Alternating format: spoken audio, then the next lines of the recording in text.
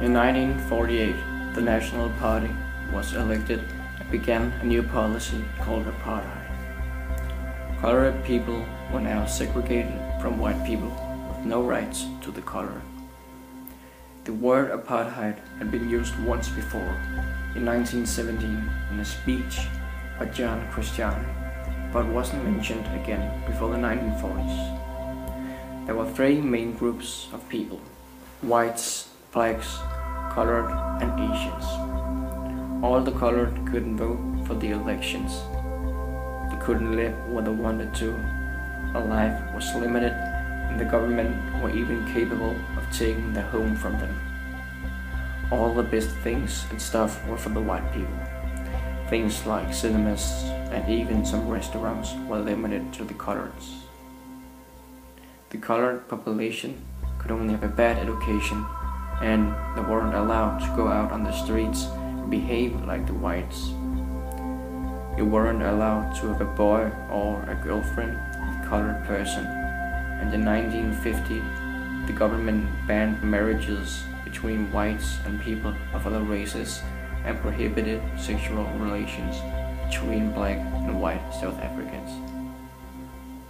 A lot of people were against apartheid and tried to change the system, even if you whites hated it. A political organization called NAC tried to encourage people to break the apartheid law.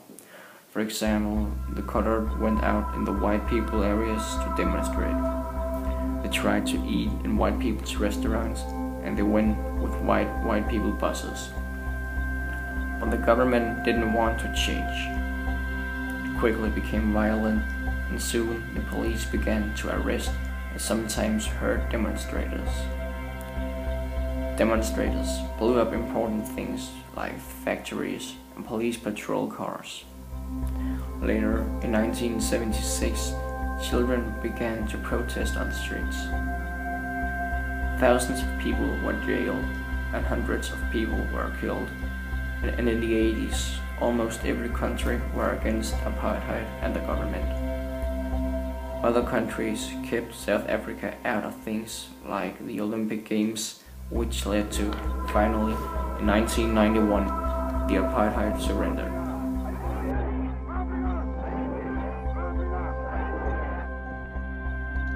The African National Congress was founded in 1912. Its goal is, and has always been, to increase equality between races and to secure a democratic South Africa. Before Mandela became a member of the party in 1943, people in the ANC had the opinion about getting the white people to feel the same horrors as the black people felt. However, when Mandela joined the ANC, he reshaped their ideals into a more democratic country where all races could live side by side in equality, and a new way to think of things, such as forgiveness and keep the past as past. In 1991, Mandela became the president of the Congress, and he retired from the ANC in 1997. Mandela, Mandela's friend, and Mandela's partner, Oliver Tambo and Walter Sisulu. Together they formed and started African National Congress Youth League, ANCYL. The league is open for everyone between the ages 14 to 35, and all members over the age of 18 had a bigger responsibility to take part in the general political life in the ANC. The intentions with this league was to teach young people to take part in solving problems that face the youth, also to make sure they contribute to the work of ANC and the nation. ANC also have a women's league and a veteran league, which is the same, just in another target group. When Mandela became the president in the ANC, he started to make peaceful and non-violent demonstrations, but that wasn't effective enough for the ANC. ANC started making violent groups of people, almost like an army. It was all about fighting against oppressions and the apartheid. And this was reason enough for the white government to put Mandela into prison. He started to hide himself into disguises, such as a driver or a worker, but the police caught him anyway. He was arrested in August 1962 and transferred to Robben Island in May 1963, where he lived in his own cell. On Robben Island, prisoners were forced to work every day, such as cut stones, but Mandela got a job as a gardener. When he wasn't working, he spent a lot of time writing his own political books in secrecy. Actually, he was hiding his manuscript in the small garden he was taking care of. Also writing letters to his family. He was on Robben Island for 18 years, and after his time here, he spent the next 9 years of his life in Portsmouth Prison in Cape Town. Nelson Mandela was born on July 1918 in a small African village. His father gave him the name Lala, which means troublemaker. At the age of 7, he began his British education, and his teacher gave him the name Nelson. When he was 9, his father died. Nelson Mandela completed his junior certificate before moving on to the college in Fort Beaufort. While he was at college, he took an interest in running and boxing. After college, he was forced into marriage. He wouldn't marry her, so he went away to Johannesburg. It was in 1931, and for the first time, Nelson Mandela experienced the reality of apartheid, and he decided to join the organization called African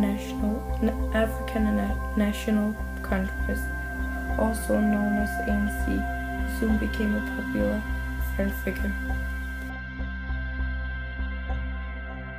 After the ANC had won the election in May 1994, they selected Mandela as president. On the 10th of May in Pretoria, when the inauguration of Nelson Mandela took place, there were 4,000 guests, including world leaders from diverse backgrounds throughout the world, and millions of people watched it on TV. Nationally closely, the government was now controlled by the ANC, who had some experience in the management, but contained representatives from the National Party. Mandela, who was now president, moved into the presidency of Tumwis in Cape Town. Mandela presided from apartheid minority multicultural democracy, but his main task was the reconciliation of the country. After the apartheid, white people were treated by the blacks because the blacks had a vindictive immersion inside them because of the apartheid. He was trying to restore and defend the South African whites. He meant that the black people had to forget about the past and keep it as past. He didn't want the repression of whites happen to other European colonies in Africa.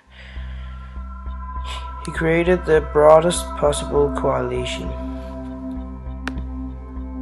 Mandela found many ways to reunite South Africa. He believed that he could do it through rugby as well. And South Africa hosted the Rugby World Cup in 1995, when Mandela urged all blacks to support up about the team. Many black people hated the rugby team Springboks, because the blacks thought that Springboks represented the apartheid. Springboks beat the New Zealand in the final. Mandela was able to hand over the trophy to Captain Francois Pienaar. African people started wearing a Springbok shirt with the captain's number 6 on the back. This event was a major step in the direction of equality. Mandela's administration inherited a country with a huge difference in wealth and service between white and black communities. Of a population of 14 million, about 23 million lacked electricity or adequate sanitation. 12 million lacked clean water supplies. With 2 million children are not in school, and 1/3 of the population is illiterate. There was 33% in employment, and just under half of the population lived below the poverty line.